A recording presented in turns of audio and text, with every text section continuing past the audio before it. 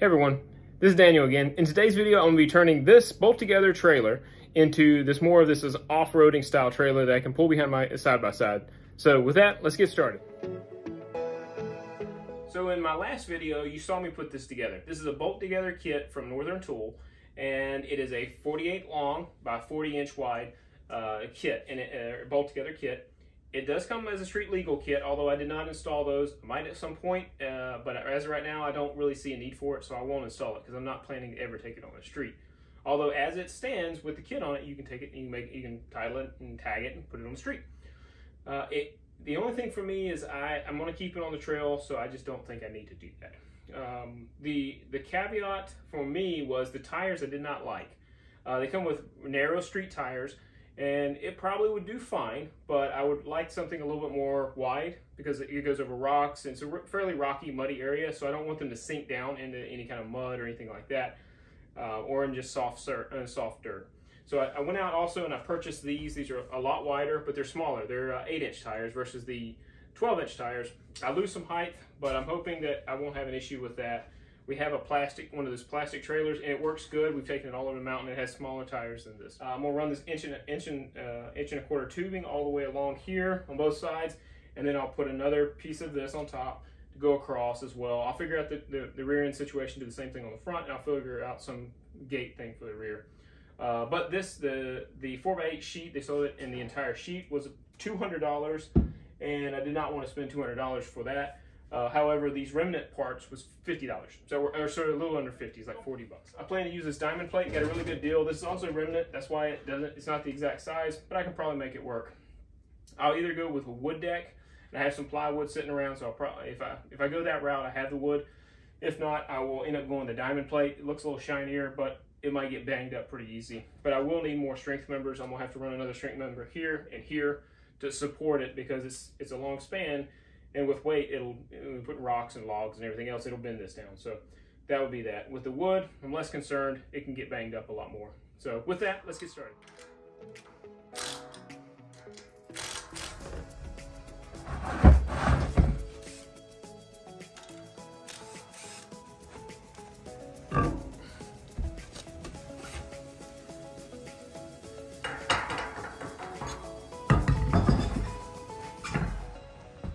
So the problem I have is it's rubbing right here. Even with a spacer on here, it still rubs right here because this tire is so thick, so wide, and the offset is so much that it's still rubbing right here. So what I need to do is I need to get this slid that way, and I know there's a detent in here, so I don't know how much I'll be able to do, but I'll see if I can slide that over, and if I can, great. If I can't, well then I'll have to worry about cutting the frame. And I'm hoping I don't have to cut the frame, but I'll see what I can do with that. So I've taken the two U-bolts off that hold it up. See, they're down there. And what I'm going to do is I'm going to try to remove this because the other end of this, there's a hole in here, and that basically gives it an equal point to hold on to this. That's mainly to keep this secured to this, and also to make sure it tracks right going down the road.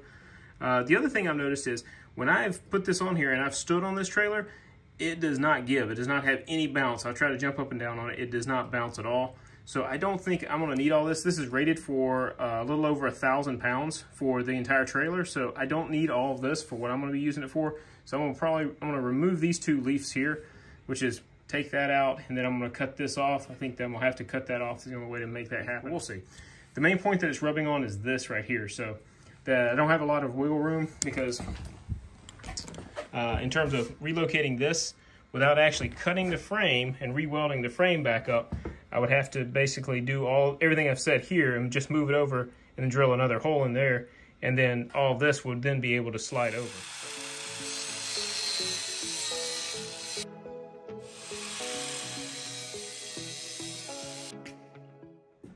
All right, so there's the smaller tire on it. Unfortunately, even with taking that piece off, I can't really move this in any further, and you can see it's rubbing right here, and it's also rubbing on the frame there. So I'm gonna have to do what I initially thought I didn't want to do, and I was gonna cut it. So I was thinking I'd cut here, but I think a smarter thing to do is I'll just cut a 1/2 inch off this side, and then a 1/2 inch off this side, and that'll make sure these bolt holes stay centered, and I don't have to do anything with that. It's not gonna be super fast, but it'll be, I think, the right answer. So I'm gonna get started with that right now.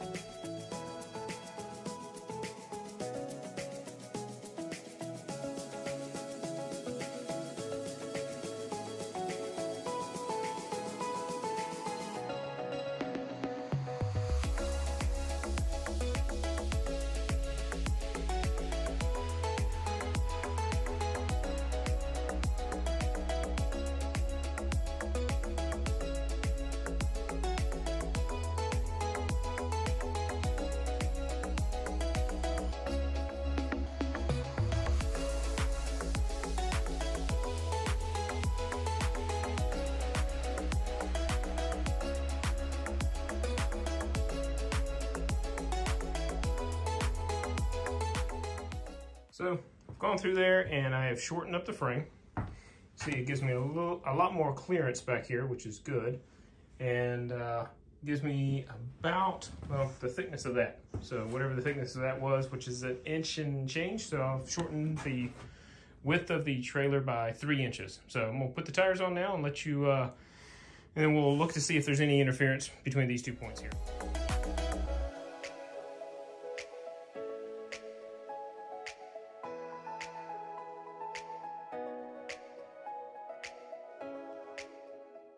Now let you see, there is no interference. We're good. We probably have a good 1/2 inch.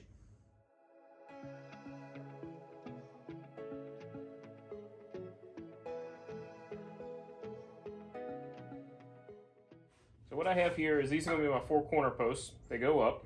The expanded metal will go between. What I've done is taken a measure of expanded metal, another piece of this tubing, square tubing, another piece of expanded metal, and then a top expanded metal, tubing on top. And I've taken that as the total measurement, plus a little extra just in case. So right now I am ready to start welding up. I just need to make sure these are square, and then I'll start welding it up. So the first thing I'm going to do is I'm just going to tack all 4 corners, measure diagonal to make sure I'm square, and then I'm going to go back and do the finish weld on that afterwards.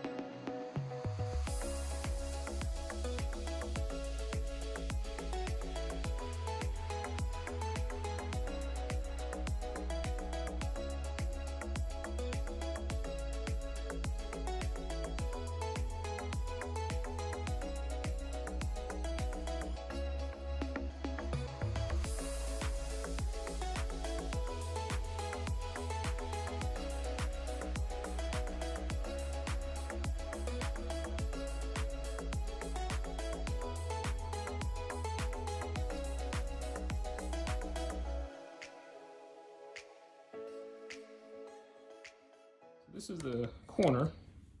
It's been basically I 45'd it, capped it. I'm not gonna touch it because it's 1,000 degrees. And then I just ground down the welds. So, all right, so I'm on day 3 at this point. I was hoping this would be a weekend project, but I think it's drifting into more about of a 2-weekend project. So what I'm gonna do right now is these parts which you saw me weld in a little earlier, I've got them on all 4 corners in front of the fender wells and behind the fender wells. So what I'm gonna do is I have some, this is 1 inch expanded metal flattened. And so what I'm gonna do is I'm gonna use it from an older project. I'm gonna use it, cut that out. And what that'll do is as branches and things come through here, this bar is pretty strong, but it can get compromised and pushed in. That'll just provide a little bit more structure on the back so that it'll hold it, but it also won't add a lot of weight. I'm trying to be cognizant that this is getting pulled by an ATV and a side-by-side. I don't want it to weigh a lot. So I'm trying to, anywhere I can, you know, kind of shave off weight, I will. So expanded metal will be good for that, and anything kind of flows through there, it's not a big deal. So I'll do that to all 4 corners, and you see it.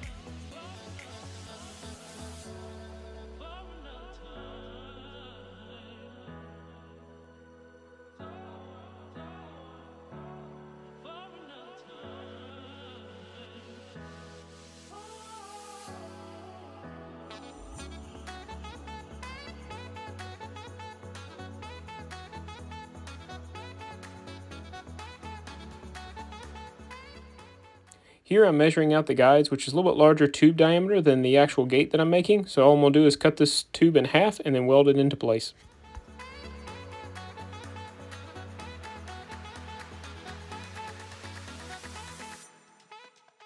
So I have the top cut, the bottom cut, and the 2 sides.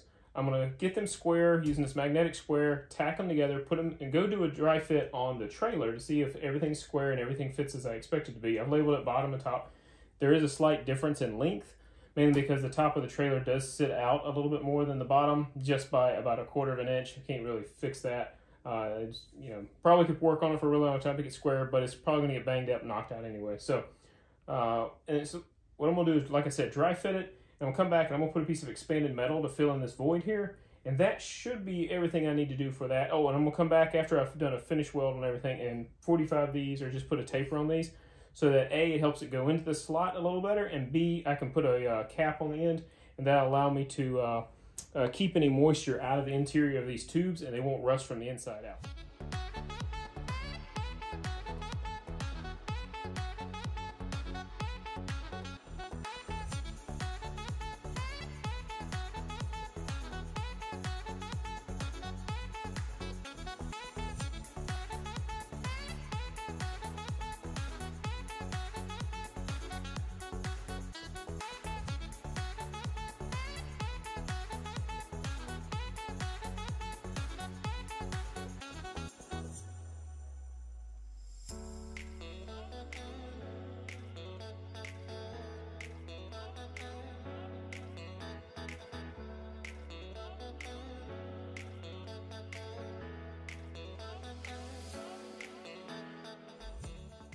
All right, so at this point, the trailer's complete, at least mechanically. So all the parts are welded on the frame. I've got the gate welded up as well, the rear gate. I've also got the edges knocked down so it won't cut anybody up, because we won't have little hands on this. And all the outside welds, or anywhere that a weld needed to be knocked down, I've knocked them down with a flat disc. So what's left for me to do is hit this with a wire brush. I'm just going to have a hand wire brush go through here and hit all this, because it is flux core. Clean it up real good, and then I'm going to hit it with some primer, and then after the primer, I'm going to put a 2-part epoxy Rust-Oleum bed liner on it. So, and at that point, we're finished. And then the last step is going to be to put the deck boards in here and cut them to length. Got the deck boards, I went out and got them last night, so we're almost wrapping this thing up, so we're getting close.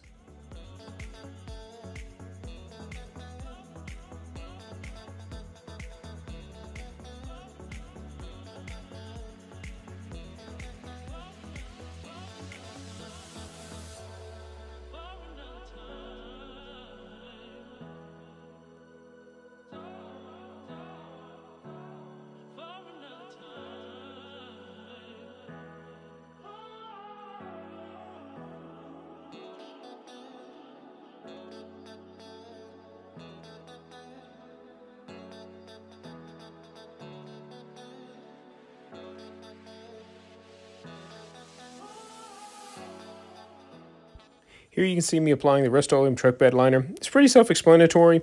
I didn't make a video about it. It's one bag with a divider in between. You burst the bag into the other bag by rolling it. The 2 parts mix. You mix it by hand. You turn it back and forth for about 2 minutes. Let it set for 15, then you can just apply it. There are a lot of outgassing on this. It's pretty strong odor, so do wear a respirator when you have this. I have a organic filter for this. Other than that, just use the apply tools and roll it on to the texture you want, and it comes out pretty well.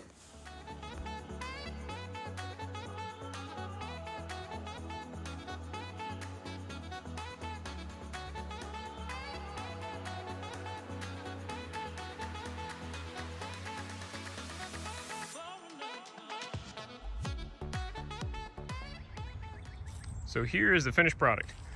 I was able to get it out of the shed. It's still drying. I'll probably let it dry a little bit more, cure a little bit more. Taped off through here because, you know, it has some, you know, it's got the serial number on this side, as you can see. It's got the plate and everything on that side.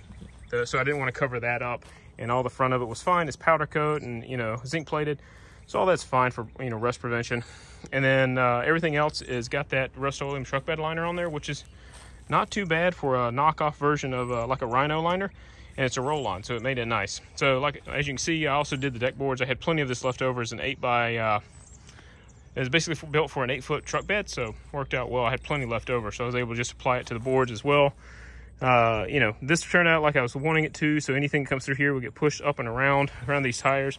Same thing on the back. If I were to back up, it's going to have the same thing. Nothing will catch on the fenders and bend them in. Wider tires, I am certain will help, you know, get over rocks. I will air them down a little bit more. Right now, I think they're at like 25, 30 PSI.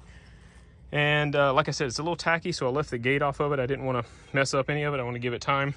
And once this gets completely dry, I'm going to go through here and add some lag bolts. I got some 1/4-20 lag bolts that I'll drill in through the frame, and I'll paint those holes so they won't rust. And I've got some tie downs for the front and for the rear through here. So I hope you enjoyed the video. I enjoyed making it. And if you do, give me a like and subscribe, and you'll get more content like this. Thanks. Have a good one.